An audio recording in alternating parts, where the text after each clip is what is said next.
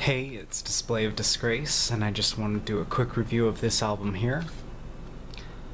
Emerson, Lake and Palmer by Emerson, Lake and Palmer.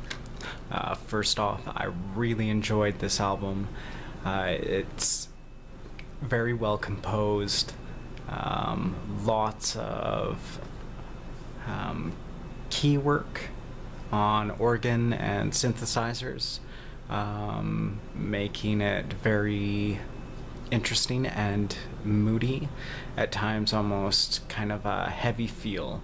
The guitar work is great, of course the key work is great, the drum work is quite fascinating to listen to, given the fact that how fast some of the things are and how laid back some of it is.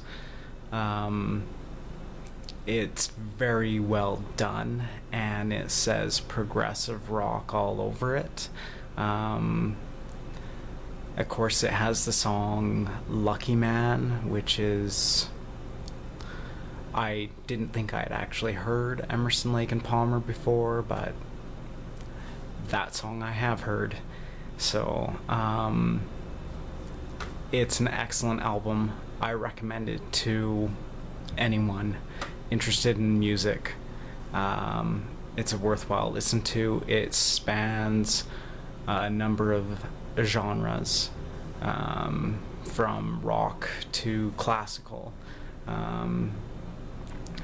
So it's a very good album to get. That's Emerson, Lake and Palmer by Emerson, Lake and Palmer.